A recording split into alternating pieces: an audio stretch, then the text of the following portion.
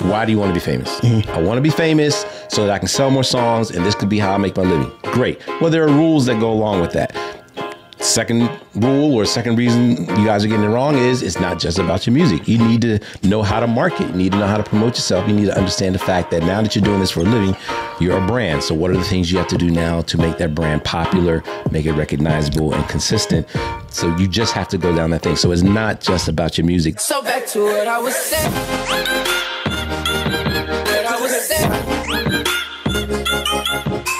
What's up, friends, family, and fans? Hi. Welcome to L.I.F.E Podcast. This is where we listen and inspire friends in entertainment. And everywhere. And everywhere. That's right, because life happens to everyone.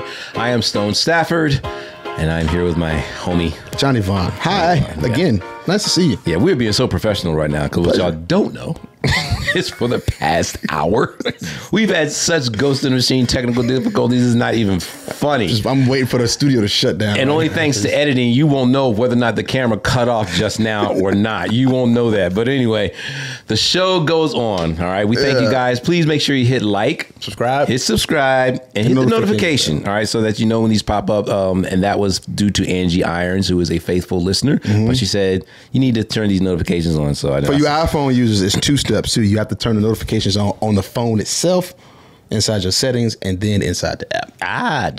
Yeah. There you go. Appreciate it. So we're still going for that 1 million subscribers. 2023. Y'all help us get there. We're going to start off first with our love shout out. We're going to shout out the podcast. We'll do it at the top so we don't forget at the top. At the top, because we're going to start off with love. I love it. And sow that seed, and then wow. Anyway, Debatable Delaney. Go check her out. It is Debatable Delaney. It's a comedy podcast where they debate based on feeling and not fact. So you already know it's a female-driven podcast. So Debatable Delaney. You guys go check it out. And Delaney is Delaney. Shout out to her. Keep doing a good job. It's a whole bunch of what I thinks and how I feel about it on there. You know what I'm saying? All over. I'm going to check it out too. So anyway, what I wanted to bring up today, like to you and everyone, is I can't say I can't believe this is still going on, because there's always a fresh generation being born. So of course, someone comes in and doing music and all this stuff, and I was asking, why do you want to do music? And I get the typical thing, I want to get my music out there, I want to be famous. Yeah. So that's still a thing. It's still a thing. And so I then followed it up. Why do you want to be famous? And then all they can do is kind of go back to the first part. It's like, so everyone can know my music and my music can reach everyone. So it's a catch-22 on itself. Yeah. So it's really just, you just want to be popular. You want you and your music to be popular and famous. So that is still a thing. Okay. And if any of you guys out there still feel that way, I'm not knocking you, but it made me think about some of the things that, especially up and comers, and there are some people that still do music that have done music professionally, but especially up and comers are still getting wrong. Okay. About the whole music business. So that's the first thing I want to start off with is you still think it's about being famous. And being famous and having notoriety obviously plays its role, right? Music is a penny's game. So I would love for it to be about quality first, but we are now in a time where that's not necessarily the case. It's about quantity. All right. So the more you can download, the more it can be streamed, the more people buy your stuff, the better it is for you. So quantity is going to be your thing. And that quantity comes with fame and notoriety. The more people know about you, the more that stuff's going to happen. But you still kind of have to have a plan behind it. Why do you just want to be famous? I tell people all the time, if you want to be famous, go rob a bank. Like straight up. And do it. Call the news and say, hey, I'm going to rob a bank. You guys might want to be down at, Truist. It comes down to what type of fame you're looking for. Yeah. There's fame and infamous, but what type of fame do you want for? And then is there a purpose with your fame? I want to be famous so I can make money, which is usually what they mean, right? It's usually what they mean. But if you want the money part, then there's some other things now that go in that about learning the business and all that kind of stuff. So just doing music just to be famous, have a plan behind that. Okay. And don't just assume, don't assume other people know what that is, but then don't assume you know what that is. Right? Write that crap out for yourself. And it might be a little harder than you think. That was that that talk show pause where you like this and you do a motion and look, and that's when the co-host be like, "That's the tag. That's the tag." I'm catching up. And that's what I'm doing. My brain is. You've been on the road. My brain is catching up to what we're talking about anymore. No, I was actually processing what you just said. Is the don't assume that you know what that is part, because. Even with my when I was still doing music, mine was never to be famous.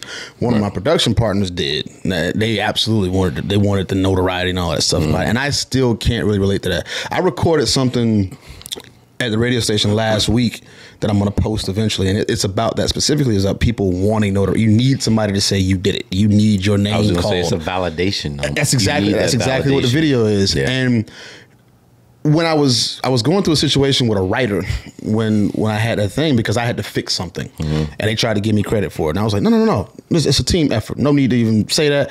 And a lot of that for me comes down to two things. One, the check is already cleared. So if I'm doing the job to feed my family, mission accomplished already for me. Like, the notoriety is not really a thing. I got enjoyment out of doing the project. I don't need all of the accolades stuff that come with it. And then the second thing, and this is the arrogant part of the video, this is what actually maybe not posted that day because I didn't know how it was going to sound. I didn't want it to come off this way, is that in instances where I'm brought in, I generally know that I'm brought in because either there are very few or nobody that can do what I can do. Sure. Which is why I'm there. Sure. So that's the notoriety in itself, is the fact you had to call me.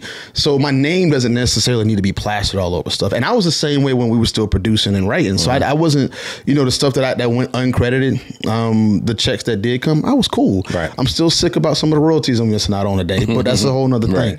But I've never been able to relate to that. I don't know what that thing is or why you would want it. Because I think too, it's not even just validation, but it's acceptance. Is that what you need? Yeah, the reason why, and I found I have said this phrase, and I don't know if I read it somewhere, if I came up with it. I felt like I came up with it because it just happened in conversation with someone. But what I told them is that so many people are striving so hard to be the second-rate version of someone else instead of being the first-rate version of themselves. And the reason why is some people feel that being themselves, even the first-rate version of themselves, isn't popular, likable, and acceptable on a big enough scale. You know what I mean? And that will then drive you to try to make changes and do something or be someone else so that more people accept you, more people like you, more people will validate you. And we all know psychologically where that starts. You have to like, accept, and validate yourself first. So when what other people think about you means that much, you need to take a step back and find out how much do you mean to yourself. This is what I have a problem with. And this now I think I'm caught up now. My brain is caught up. Okay, here we go. All right. The issue we have with that, I think, is a self-perpetuating detriment to any craft. Because when you're attempting to be a second-rate version of someone else, whether consciously or unconsciously, the person you're emulating has emulated someone else. Yeah, so you become a copy of a copy of a copy of a copy. And when you do that, what happens to your genes and genetics? When you copy the copy, you start getting these errors, and that's where sicknesses come from. Less and less quality. Exactly, and that's what we're seeing right now. I mean, I'm gonna throw deep on that one. I'm gonna throw Jay-Z out there being a big one, because I know so many people tried to emulate Jay. A lot of people still trying to emulate Jay. Jay emulated Jazz-O. A lot of people have no idea who that is. I was in the car with Jazz-O in the back seat, and he tells the story all the time, of course, how, that man to this day, well, I shouldn't say to this day, because granted, this was probably 10 years ago, he was so heated. I said, dude, you gotta let that go, man. Like, this is eating you up inside. Yeah. Man. It's... So I've seen him in interviews where you could tell he was holding some stuff. Yeah, I was like, you gotta let that go, man. Yeah, but I mean, across music, it's not just him. Some of my favorite R&B artists, obviously, Chris is up there, Neo is up there, Usher's up there. There's MJ in all of that. There's James Brown and all of that. Is what's his name? David Fosse, the choreographer with Michael. So yeah, I mean, at the end of it, nothing's new under the sun. Exactly. But that's I think that's where we have to start putting the focus on. When you get back to the whole question of why do you want to do that? What's the purpose behind wanting to just be famous, and why that's going about it the wrong way? When it comes down to the emulation part, just to get notoriety and fame, you're copying something that's already garnered fame. So it's going to be more difficult to do that a second time anyway. Right. And then two, again, you're robbing people of what could be authentically you in that. And like I said, to be clear, there's nothing wrong with being famous, nothing wrong with being popular. Just have a plan behind it. Yeah. That's all I'm saying. And remember that sometimes when you get that crap, it ain't what you want. Oh yeah, that's a whole other. I think I've told a story about my little fame incident before. Like when I first started popping in Orlando, and it was cool because nobody knew my name and all that stuff. But the second I started getting recognized, that was a problem for me. Yeah, because I never wanted that. Yeah, so I mean, it was new level, new devil. Yeah, exactly. So you know, sometimes you want to be famous, but then you can't go to the grocery store. So, I'm sorry. No, that was it. Cut you off. My bad. That's the end of it. Okay. You know, you lose. It's a trade off. You get that fame, but what do you give up that you love right now? Yeah, you don't pay attention to that stuff. Yep. So the second thing that I feel that people get wrong when trying to pursue music, and it might sound funny, is you still think it's all about your music. And in this day and age, it got nothing to do with your music. Well, nothing. Nothing. Yeah, I won't say nothing. Nothing. With music. Shout out to Ice Spice. I'm just all you. Woo. I like Ice Spice though. If all you're doing is just putting out music, you know, that's not going to work. Yeah. You know, it's just not going to work. So it is about your music, but it's about your personality. And at this point now, your music can introduce people to you. But after that, you're selling your music. And, you know, it becomes now it's about your brand. And now music is just a part of your brand. Yeah. So this is why you then with your content, there is no, I can't do content and all that kind of stuff, which is another mistake we'll probably get to. But you have to get rid of all that kind of stuff. Again, why do you want to be famous? I want to be famous so that I can sell more songs and this could be how I make my living. Great. Well, there are rules that go along with that. Second rule or second reason you guys are getting it wrong is it's not just about your music. You need to know how to market. You need to know how to promote yourself. You need to understand the fact that now that you're doing this for a living, you're a brand. So what are the things you have to do now to make that brand popular, make it recognizable and consistent? So you just have to go down that thing. So it's not just about your music. There was a guy, he was signed to Virgin. This is years ago. Signed to Virgin, eventually got dropped. They didn't know what to do with him. And they said, your music just isn't a good fit anywhere, is what they told him. Anywhere. Right. That's what they told him, and he dropped. As of today, he has garnered over 3 billion streams on his music. Yeah, that's up there.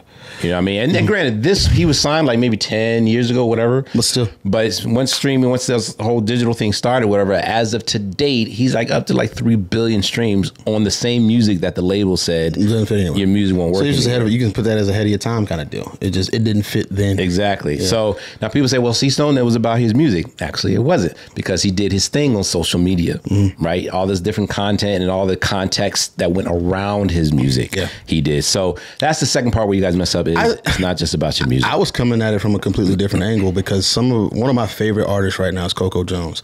Okay. Surprisingly, and I didn't find out about Coco Jones because of Coco Jones and her music. I found out about her from the freaking TV show. She's in Bel Air. She plays Hillary, and I didn't know she sang. Okay, and I heard ICU. I didn't hear ICU first. ICU is kind of what I'm hitting on now, but it came out last year, and I was like, "Yo, is that real?" Like I thought it was just a gimmick thing.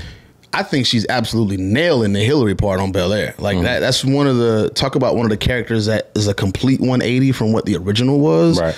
And it doesn't make you miss the original. Okay. But you have an appreciation for what she's doing with this character now, because she allows you to think that ditzy thing is still there, but she's an actual, business-minded entrepreneur in the show.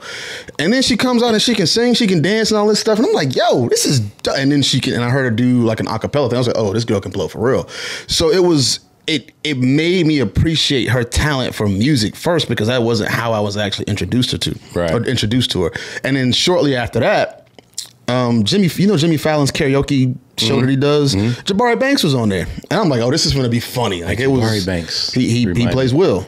Oh, okay, on the same show. And he can sing, and I'm like, yo, what is happening? I mean, as an engineer, I'm like, I don't even hear auto. Like, is that he's singing? And now I have a deeper appreciation for what they're doing as an artist from on the acting side, but now I've been introduced to their music too. I wish Trevor Jackson had more notoriety as a singer. Yeah, I've liked almost every song he's put out, believe it or not. I really have. But for some reason, I guess it's shaking that whole Nickelodeon thing. I think that's a big deal too. Yeah. You get some people that get caught up in Nickelodeon or Disney? Nickelodeon, right? I think his was Nick, wasn't it? It was a kid thing. Yeah, it was one of That's the kid all thing. I know. I mean, you had the Disney way back in the 90s where everybody trends. That's where you got a bunch of the NSYNC and then Christina and Britney and all of that. And it's difficult to beat that. Yeah. Raven beat it. Miley had to be like, look, I'm gonna beat that out of y'all's brain. She straight up said, I'm coming in with a wrecking ball. I'm coming in with a nude wrecking ball. and there was no way that you either accepted it or you didn't.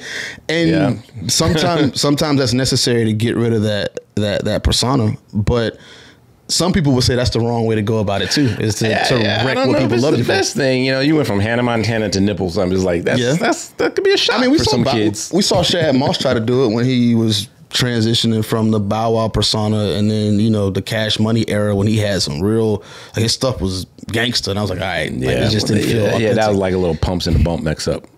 Well, now wait a minute. Now this is different. We can't talk about Hammer like that, because Hammer has been validated by people who know. Like, there's Hammer set Suge and Tupac down, so it's it's stories out there that was like, hey you man, need to find a way to bridge that. Don't let that dancing stuff with Hammer fool you. That's like, funny. Hammer he went from a bat boy to Hammer was from Oakland for real. So that's one of them things that I was more surprised when he became a pastor, almost like with the Mace thing. I was what word? Okay, so I look at it like that, where it's like pushing your music first now, because everybody, it's a thing. Everybody does music. Yeah. Everybody. Literally. Everybody does music. Literally. Everybody. So what else do you do? Right.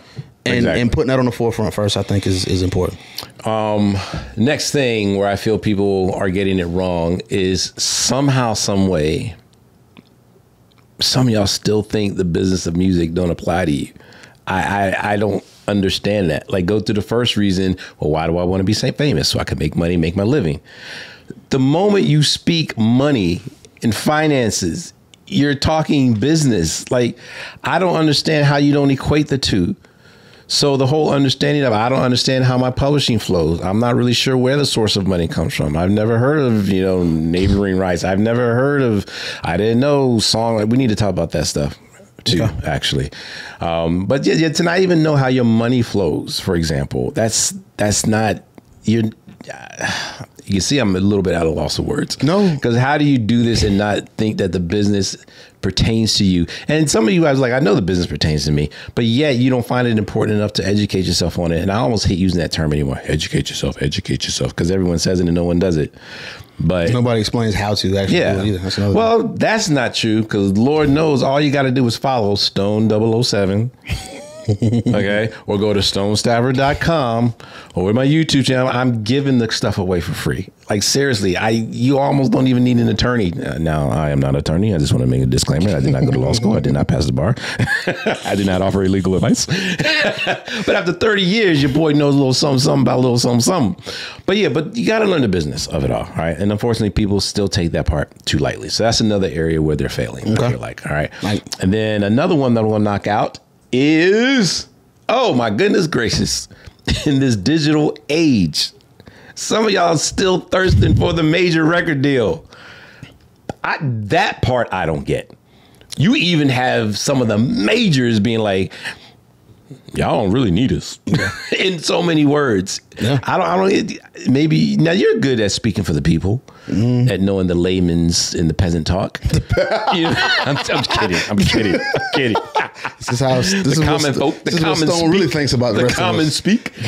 What do you have a clue for yourself what that's about? Like, why they still feel it's about aside from the check, which we'll talk about in a second. Yes, one, I'll go there first. They don't understand still where the check comes from and where it goes. So that's the big part. And that goes back to the last one, the whole the business not pertaining to you. Right. I only see that in music though. I don't see it in TV. You know what? You're so right. I don't see it in film. I do not see it in radio. Like people come into the other industries that I'm moonlighting and towing the line and all of them. People have a more grounded realization of how it functions and are more open to seeing how the business works for real and aren't shocked by it. Right. I don't know what this mythical unicorn stuff is that still permeates through the music side of it, because that's the only place I see it. But you know what? I still think it hovers around mistake number one, wanted to be famous, and they feel by being on a major that'll happen, and then there's a big check that comes with that. So, and real fast, we won't dissect that. I probably will in one of my clips, as if you guys follow me and stuff. But just understand that as an artist, you're the last to get paid. Period. Bottom line. End of story. Unless you write some stuff, then unless you write some stuff. Then writer you gets paid before artist you. Exactly. So please understand, if you're just on the mic, if you just want the notoriety and stuff, and you're the person on the stage, everyone's screaming and clapping for and fainting over, lovely, but you're broke. Okay. So you're the last to get, and just being signed to a major label doesn't change that. All that does is give you more resources to, one, do what you need to do, and two, pay back. And a bigger opportunity to be famous and broke. So, which is even worse. Yeah. So the whole, just get that out of your head. If you're still thinking that, get that out of your head. Now, Stone, are you saying that major labels don't play a role? I'm not saying that at all, right? Because at that point, again, going back to what I said at first, if you have a plan, right? If you have a plan for that major label deal, then yes, at that point, they become financiers, right? So the same way you go to a bank, the loan you want from the bank, you have a reason why you're applying for that loan, right? Same thing with labor. Have a reason why I want to go to a major label, because at the end of the day, all they're going to do is finance you. And so that's it. So the major label thing, holy grail, please get that off of your mind. Don't let that be a goal. Let it be a byproduct. Because if you blow up big enough, what are you going to do, Johnny? They find you. They're going to call you. They're going to find you, and they're going to call you. All right. So just focus on doing. Because they're going to want a piece of what you done built. Exactly. Now they're thirsty. Yeah. And you hold the bucket to the well. There you go. Yeah. Feel that power. Woo. All right. Last thing. A big area where I feel like people are messing up in music is they use I can't, I don't, and I'm not too much. What do I mean? Yeah, I was about to ask you that. What do you mean? What I mean? I can't afford to do this. Okay. Right? I don't have the resources, or I don't know how to do this, or I'm not a marketer. I'm not a social media expert.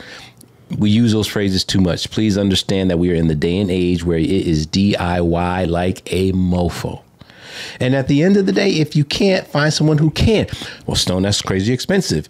With things like your Fivers and all that kind of stuff out there, there are ways around it. There are ways around it. But you totally cut off your opportunity the moment you say I can't, I'm not, and there's a bullet point to that one that I think you just dug up by saying that is the partnership that people think that they can just do it by themselves. That was my big issue is when I was a part of a production team, that's when stuff started happening, when stuff started kind of going shaky. I was like, man, I could just do it by myself. That was the mistake I made. Yeah. I needed to find better partners because the whole thing is finding somebody that can handle the stuff you can't, that you aren't good at, so that you can focus on what you are. Yeah. That symbiotic relationship breeds both of you. So case in point, with us. With us, we'll give you real life examples. I was going to use bigger names. I was going to say Shaka and Luda because those are my two favorite ones. Well, go for it. Yeah, that's a little more interesting. Us is here. A little more interesting. Well, no, like Shaka Zulu is like his business mind, his branding. I mean, the way he approaches everything is so strategic. Not saying Luda isn't that way, because Luda's that way lyrically, right? But that whole brand is what created everything they did, from Luda to DTP to everything that came after that. Right. Even bled over into Luda's acting career because of Shaka having that type of mindset, handling that business side. Not that Luda couldn't, but he didn't have to focus on that. That symbiotic relationship has built an empire. And the same is happening here. That 1 million subscriber thing that we already have, that we have to move into for 2023, comes from the ideation, the writing, the scripting, the setting up, the programming, the editing, all of the different stuff that we split down the middle that we both are handling now. Yeah, and please understand, like, we would love to hire someone to do that. We would love to hire someone to do our editing. We would love to hire someone to go out there and find our guests. We would love someone to do our content. But until that comes, I've never been that I can't, I don't know how. I've never been that dude. Even when it was true, you never say never. Yeah, because if someone were like, yeah, you ought to try out for the NFL, I'm gonna be like, I can't. I'm gonna be like, I can't, I don't, and I'm not. But as long as it's in my power to do so, and people think that just because they don't know something, that means it's not in their power. Yeah. No, because you have the power to learn it. Like, I now am halfway decent with our content and with editing and creating stuff, but I had to learn it. Yeah, you made me say wow a couple times. I didn't come in knowing this crap. Like, I had to learn it. You know what I mean? So I'm not going to sit there and be like, yeah, the reason why we haven't really blown up is because, we don't really have a graphic graphics person. We don't have a social media person. No, excuses. Now, here's the reality of it. It's more efficient to be able to pay people to be able to do that stuff because now you can get more done. With Johnny doing all the technical stuff and all the sound editing and all this crap, and then it comes to me, and then I'll do the editing for the YouTube. Now my part got to be crap though. I say crap for everything. I say crap like oh man, I was in heaven, man, and whoo, that crap was beautiful. Okay. I say crap for everything. I think I get that from my brother. What you slide on that one? Whatever. I feel targeted right there. But point being is, by not having a team though, it's a slower train. It does slow because now time is a thing, and we only have so many hours in a day, and you're on the road all the time doing these shows. God knows, between Icon Studios and then even helping Tosh with Charm Visions and all this other stuff I'm trying to do with my books, it's a time thing at this point. So yeah, it does go a little slower, but it doesn't mean the train has to stop. Doesn't. So don't use it as an excuse. Learn how to do the crap yourself. You still hit y'all in the mouth. See, I just said it. Learn how to do the crap yourself. You did. Nice way to prove yourself right. Oh my God. But yeah, get the I can't, I don't, and I'm not. Get that out of your vocabulary, because all you're doing is just offering yourselves excuses to fail. You're giving yourself permission to fail. So that's really all I had that I wanted to share. Was just those seem to be the 5 biggest areas where people are just getting it wrong, especially coming into this game. And there are people who've been in the game for a little bit, for a minute, who are still doing this stuff. So knock it off. My last thing that I'm gonna say is accept the fact that majority of everybody knows nothing. And a lot of times, even the people at the top are making it up as they go. Ooh. And because they're in the position they're in, you give credence and more power to it. And a lot of times they're wrong. Yep. I've seen that. It's actually been refreshing to see that sometimes. Oh yeah. When someone I always revered, and like the guy I was at dinner with yesterday, I was telling you about, he knows so much, especially in the finance, in the what do you call it, M&E, the mergers and acquisitions, and real estate guru. I was breaking down an idea I want to do with catalog acquisitions and publishing, and he was just sitting there like, well, how does that? Well, what? Oh, wow, really? And I'm just blowing his mind on that stuff. So again, just be the best version of yourself. Stop trying to be a copy of somebody else. That's it. All right. Yo, lifeonpodcast.com. That's where you can find everything, audio and video. If you want to check me out, you can do so at stonestafford.com. And all my social links are on there, so you go ahead and follow me if you wish. Just Johnny Vaughn, JUSTJLNYVAN. See, I left you alone. Thank you. We appreciate y'all, man. We love you. Thanks so much for your support. Don't forget, one more time, like, subscribe, follow, notifications, all that kind of good stuff. Thanks for helping us get to 1 million subscribers this year. We love y'all. Peace. So back to what I was saying.